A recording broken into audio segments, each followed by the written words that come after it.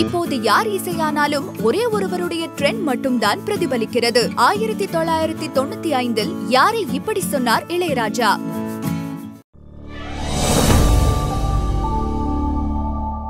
Cinema விகட நேயர்களுக்கு வணக்கம்.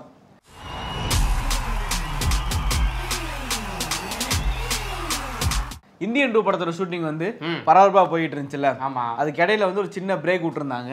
ஏன் அப்படின்னா நம்ம கமல் 60 ஃபங்க்ஷன் சூப்பரா போயிட்டு இருந்தனால அவருமே சிலை திறப்பு விழா, அப்புறம் வந்து இங்க ஹேராம் ஸ்கிரீனிங், அப்புறம் வந்து இளையராஜா கான்சர்ட் சொல்லிட்டு பயங்கர பிஸியா இருந்தாரு. இப்ப வேற ஒடிசா மாநிலத்துல அவர் டாக்டர் பட்டம் கொடுத்துருக்காங்கல்ல, அதுக்கு வேற போயிட்டு வந்திருக்காரு.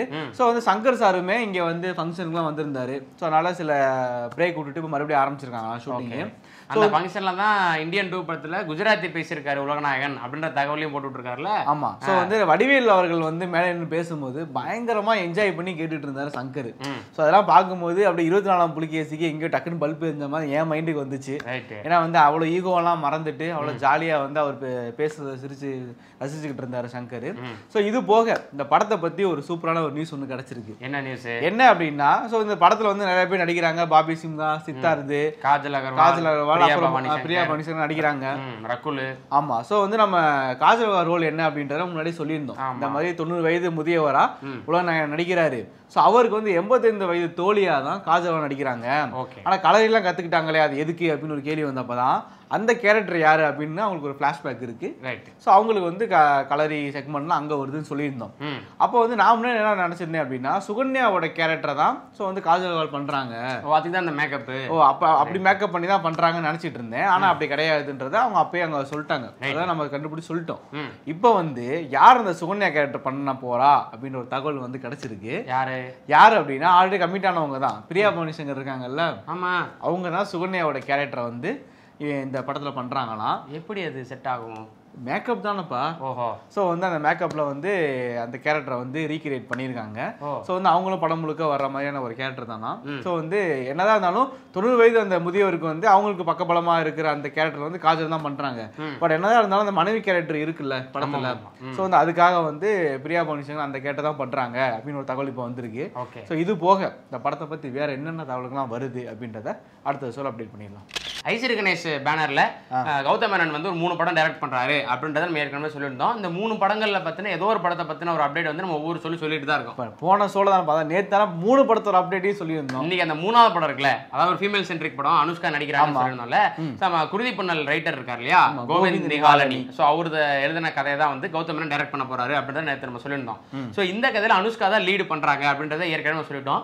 ஸோ இதுல ஒரு முக்கியமான நெகட்டிவ் கேரக்டரா வந்து நம்ம அபிராமி வெங்கடாச்சலம் இருக்காங்க இல்லையா, நேர்கொண்ட பார்வை பண்ணாங்க பிக் பாஸ் ஃபேம். அவங்க தான் வந்து அந்த படத்துல ரொம்ப முக்கியமான நெகட்டிவ் ரோல் பண்றாங்க அப்படின்றத. ஆனா அவங்க பிக் பாஸ்க்கு போறதுக்கு முன்னாடியே ஜிவிஎம்மோட துருவ நட்சத்திரம் படத்துல ஒரு பார்ட் பண்ணிருக்காங்க அவங்க. ஸோ கிளைமேக்ஸ்லயே அவங்க இருக்காங்க அப்படின்றனால ஸோ கிளைமேக்ஸ் ஷூட் பண்ணும்போது அவங்களோட கால்ஷீட் வேணும்னு கேட்டிருக்காங்க. ஸோ அதுக்கப்புறம் தான் அவங்க அந்த படத்தை நடிக்கிறாங்கன்ற நியூஸே வந்துச்சு. ஆமா. இப்போ ஜிவிஎம்மோட இந்த படத்தையும் நடிக்கிறாங்க. ஆமா, ஏன்னா துருவ நட்சத்திரம் பண்ணும்போதே இவங்க எந்த மாதிரியான கேரக்டருக்கு சூட் ஆகுங்கிட்ட கௌதம் ஒரு ஐடியா வந்திருக்கும். பிக் பாஸ் எல்லாம் வேற பார்த்துருப்பாரு. ஆமா. அதுக்கப்புறம் இப்போ நேர்கொண்ட பார்வை வேற ரிலீஸ் ஆகி அதுலயும் உங்களுக்கு ஒரு முக்கியமான கேரக்டர் தான். ஸோ இதெல்லாம் பார்க்கும்போது இப்போ முக்கியமான கேரக்டர் தான். அனுஷ்காக்கு நெகட்டிவான கேரக்டரா இருந்தா பயங்கரமா தான் இருக்கும். நேத்து ஆடை படத்தோட இயக்குனர் இருக்கார்ல ரத்னகுமார், ஆமா, அவருக்கு வந்து பிறந்த நாள். ஸோ வந்து அவர் வந்து நேத்து ஒரு ஸ்டேட்டஸ் போட்டிருந்தாரு. அது என்ன அப்படின்னா, இந்த மாதிரி அவருக்கு நேற்று பிறந்த நாள்னு சொன்னோடனே லோகேஷோட போன்ல இருந்து நம்ம தளபதி கால் பண்ணியிருக்காரு ரத்னகுமாருக்கு. ஸோ லோகேஷும் ரத்னகுமார் எப்படி பேசிப்பாங்க அப்படின்றது, அவர் வந்து ஸ்கிரீன் பிளே ரைட்டரா இருக்கிறனால அவரும் ஸ்பாட்ல இருப்பார்ல. ஸோ எப்படி பேசிப்பாங்கன்றதெல்லாம் அவர் வந்து நல்லா அப்சர்வ் பண்ணியிருப்பார்ல.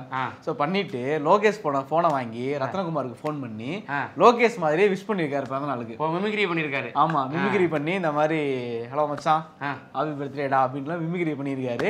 அதுக்கப்புறம் அவர் கண்டுபிடிச்சிட்டாரு, ஏன்னா இதான் வாய்ஸ்ல பிசிறு தட்டுது, இது யாரு அப்படின்னும் போது அதுக்கப்புறம் வந்து நண்பா நான் தான் நண்பா அப்படின்னு சொல்லி பேச ஆரம்பிச்சாரு போல. இது பயங்கரமா சிலாயிடுச்சு. ஏன்னா வந்து ரத்னகுமார் வந்து பயங்கரமான விஜய் ஃபேன். ஏன்னா வந்து மெர்சல் படம் வந்து ரிலீஸ் ஆகிறப்போ மேதாமான படம் ரிலீஸ் ஆச்சு. இவர் வந்து மெர்சல் படத்துக்கு எப்படி டிக்கெட் வாங்கி வச்சு போட்டிருந்தாப்ல ஸ்டேட்டஸ், நான் வந்து மெர்சல் டிக்கெட் வாங்கியிருக்கேன் போறேன்னு. அதே மாதிரி சர்க்காருக்கும் போயிருந்தாரு, அதே ஒரு ஸ்டேட்டஸா போட்டிருந்தாரு. ஸோ இது பயங்கரமான விஜய் ஃபேன் அவரு. ஸோ இது வந்து இப்படி ஒரு மொமெண்ட் வந்து இந்த படம் வந்து அவருக்கு கொடுத்துருக்குன்றனால பயங்கரமா சிலாயிடுச்சு. ஒரு ட்வீட் போட்டிருந்தாரு. ஸோ அது மட்டும் இல்லாமல் படத்தோட ஷூட்டிங் ஸ்பாட்ல இருந்து ஸ்டில்ஸ் எல்லாம் வந்துகிட்டே இருக்கு பாத்தியா? அது ஐடி கார்டோட தான் தெரியுறாரு எப்போ. ஏன்னா அது வந்து ஒரு ஃபிளாஷ்பேக் போர்ஷன் அப்படிங்கிறாங்க. ஏன்னா அவர் வந்து ப்ரொஃபஸராகவும் அந்த காலேஜ் தான் ஒர்க் பண்றாரு. பட் ஆனால் வந்து இந்த இப்போ ரிலீஸ் ஆகிற ஃபோட்டோ எல்லாமே ஃபிளாஷ்பேக் போர்ஷன் அப்படின்றாங்க. ஸோ அது மட்டும் இல்லாமல் ஒரு 2 ஃபோட்டோ வந்துச்சு. ஒன்று வந்து அவர் உட்காந்துருக்கிற மாதிரி, இன்னொன்று வந்து ஸ்டூடெண்ட்ஸ் எல்லாம் அங்கே பக்கத்தில் உட்காந்துருக்காங்க. ஒரு டேபிள் வந்து இவர் படுத்திருக்காரு. ஸோ வந்து அது ஒரு பயங்கரமாக ஒரு மாசிங்காக இருக்கும் போல. ஸோ வந்து இந்த படத்தை பற்றி வேற என்ன தகவல்கள்லாம் வருது அப்படின்றத நம்ம அடுத்த வருஷம் அப்டேட் பண்ணிக்கலாம். நேற்று சொல்லியிருந்தோம் சூப்பர் ஸ்டாருக்கான போர்ஷன் வந்து அவர் டப்பிங் பண்ணி முடிச்சுட்டு கொடுத்துட்டாரு. ஸோ அதுக்கப்புறம் வெவ்வேறு ஆர்டிஸ்ட் அதுக்கப்புறம் டப்பிங் போர்ஷன் போயிட்டு இருக்கு. ஸோ போஸ்ட் ப்ரொடக்ஷன் ஒர்க்லாம் முடிச்சதுக்கப்புறம் ஜனவரி 9 இந்த படம் ரிலீஸ் ஆக போகுது அப்படின்றத நேற்று நம்ம சொல்லியிருந்தோம் இல்லையா? ஸோ இப்போ அப்படியே மியூசிக்கல் பக்கம் வரும். அனிருத் தான் மியூசிக் பண்றாருன்றது நம்ம எல்லாருக்குமே தெரியும். விவேக் தான் லிரிக்ஸ்ல எழுதுறாரு.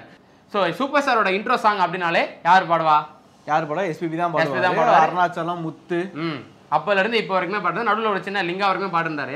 அதுக்கப்புறம் வந்து ஒரு சின்ன கேப், கபாலி காலெல்லாம் ஒரு பாடலை. அதுக்கப்புறம் ஃபுல்லா வேற ஆட்கள் தான் பாட்டுருந்தாங்க. அந்த காம்போ வந்து ரீயூனைட் பண்ற மாதிரி மரண மாஸ் பாட்டு இருந்துச்சா? ஆனாலும் என்னதான் இருந்தாலும் சின்ன போர்ஷன் தான் பாடினாரு எஸ்பிபி அப்படின்னு ஒரு சின்ன மன வருத்தமும் அந்த மன வருத்தம் இருக்கக்கூடாது அப்படிங்கிறதுக்காக நம்ம தர்பார்ல வந்து த்ரோட் சாங் வந்து சூப்பர் ஸ்டாரோட இன்ட்ரோ சாங் வந்து எஸ்பிபி பாட வச்சிருக்காரு நம்ம அனிருத். மகிழ்ச்சியா? ஸோ இந்த பாட்டை வந்து சும்மா கிளியிலேயும் கிழிச்சிருக்காரு எஸ்பிபி. அதனால இந்த பாட்டுக்கு சும்மா கிளி அப்படின்னே பேர் வச்சிருக்காங்க. சும்மா கிளி, அதாவது மரண மாஸ் மாதிரி சும்மா கிளி அப்படின்றதான் இது. ஸோ மரண மாஸ் பாட்டு வந்ததுக்கு அப்புறம் மரண மாஸ் அப்படின்ற அந்த வார்த்தை வந்து பயங்கரமா ட்ரெண்ட் ஆச்சு இல்லையா? ஸோ அதே போல இந்த பாட்டு வந்ததுக்கு அப்புறமும் சும்மா கிளி அப்படின்றத வந்து ஏற்கனவே கலா மாஸ்டர் இருக்கும்போதே இந்த வார்த்தைகள் வந்து ஃபேமஸ் தான். பட் சூப்பர் ஸ்டார் இருந்து வரும்போது இன்னும் அதுக்கான வீரியம்ன்றது அதிகமாக இருக்கும் அப்படின்றது எதிர்பார்க்கப்படுது. அதே போல தளபதி 64ல வந்து தளபதி வந்து ஒரு பாட்டு பாட போறாரு அப்படின்ற ஒரு தகவலும், சம்பவம் அப்படின்னு அந்த பாட்டுக்கு பேர் வச்சிருக்கிறதாகவும் ஒரு தகவல் இருக்கு. பட் இந்த அளவுக்கு வெறித்தன மாதிரி அங்க ஒரு சம்பவம் அப்படின்ற ஒரு தகவல் இருக்கு. பட் அந்த ப்ரொடக்ஷன் கம்பெனில இருந்தோ எந்த அபிஷியல் அனௌன்ஸ்மெண்ட் வரல. பட் ஸ்பெகுலேஷன்ல இந்த மாதிரியான விஷயங்கள் போயிட்டு இருக்கு. அதையும் பதிவு பண்றேன். சம்பவம் அப்படின்றது வந்து எந்த அளவுக்கு கன்ஃபார்ம் அப்படின்றத நாங்க விசாரிச்சு சொல்லிடுறோம். ஆனா சும்மா கிளி அப்படின்றது கன்ஃபார்ம். விக்ரம் 58 படத்தோட பேர் வந்து இன்னும் அனௌன்ஸ் பண்ணல. ஸோ படத்தோட ஷூட்டிங் வந்து பயங்கரமாக போயிட்டு இருக்கு. ஸோ ஃபர்ஸ்ட் ஷெட்யூல் வந்து விக்ரம் கலந்துக்காமையே ஃபர்ஸ்ட் ஷெட்யூல் வந்து எடுத்திருக்காங்க. ஸோ அதில் தான் நம்ம இர்ஃபான் பத்தான்லாம் நடிச்சிருக்காரு. அது அவருமே ஒரு ட்வீட் போட்டிருந்தா, நம்மளும் சொல்லியிருந்தோம் இந்த மாதிரி வந்து சூப்பராக வந்திருக்கு, அடுத்த ஷெட்யூல் வந்து விக்ரம் கூட சேர்ந்து நடிக்க போகிறோம், ஸோ வந்து வெயிட்டிங் அப்படின்லாம் போட்டிருந்தாரு. அதே மாதிரி அடுத்த ஷெட்யூல் வந்து ஒரு சாங்கோட ஆரம்பிச்சாங்க. கேரளாவில் தான் அந்த படத்தோட ஷூட்டிங் ஆரம்பிச்சாங்க. இப்போ அங்கே அதை முடிச்சுட்டு அப்படியே அங்கே சில சண்டை காட்சிகள் எடுக்க போகிறாங்க. நம்ம அன்னைக்கே சொல்லியிருந்தோம். இப்போ அந்த போர்ஷனும் முடிஞ்சிருச்சான். ஸோ செகண்ட் சொல்லி சீக்கிரமே முடிச்சிட்டாங்க. இவ்வளோ சீக்கிரம் முடிச்சுட்டு இருக்காங்க. வேகமாக தான் முடிச்சுட்டே வராங்க. எப்படி வந்து ஆதித்ய வர்மால வந்து எப்படி தன்னோட மகன் நடிக்கிற மாதிரி அவருமே ஃபுல் டே, அதாவது ஃபுல் ஷூட்டிங் எத்தனை நாள் நடந்துச்சோ அத்தனை நாளுமே அவரும் கூட இருந்து அவரோட கால்ஷீட் எல்லாமே ஆதித்ய வர்மாக்காக கொடுத்துருந்தாருல. ஸோ இப்போ அவரோட படங்கள் அடுத்தடுத்த படங்கள் இவ்வளோ வேகமாக முடிச்சாதான் ஸோ அடுத்தடுத்து அவர் வந்து பொன்னியின் செல்வன் போகிறதுக்கு கரெக்டாக இருக்கும். ஸோ அது மட்டும் இல்லாமல் இன்னும் நிறைய படங்கள் பேசிட்டு இருக்காங்கல்ல. ஸோ இந்த துருவ நட்சத்திரோட கிளைமேக்ஸ் வேற இருக்கு. கோமாளி டைரக்டரோட கதை சொல்லியிருக்கிறதா ஒரு தகவல் வேற இருக்கு. ஸோ இதெல்லாம் முடிச்சாதான் அடுத்த படம் வேகமாக போக முடியும் அப்படின்றனால செகண்ட் ஷெட்யூல் வந்து சீக்கிரமாகவே முடிச்சிட்டாங்களாம். ஸோ அடுத்த கிறிஸ்மஸ் அன்னைக்கு படத்தோட டைட்டில் லுக்கு, அந்த ஃபர்ஸ்ட் லுக்ல அவருக்கான இமேஜ் எல்லாமே வரப்போதான் சொல்றாங்களே. வரதுக்கும் வாய்ப்பு இருக்கு. ஏன்னா படம் வந்து எப்படி இருந்தாலும் அடுத்த வருஷம் தான் வரும். ஸோ வந்து இந்த வருஷம் கிறிஸ்மஸுக்கு ஒரு அப்டேட் கொடுத்தாலும் அவங்க ஃபேன்ஸுக்கு பயங்கர ட்ரீட்டாக தான் இருக்கும்.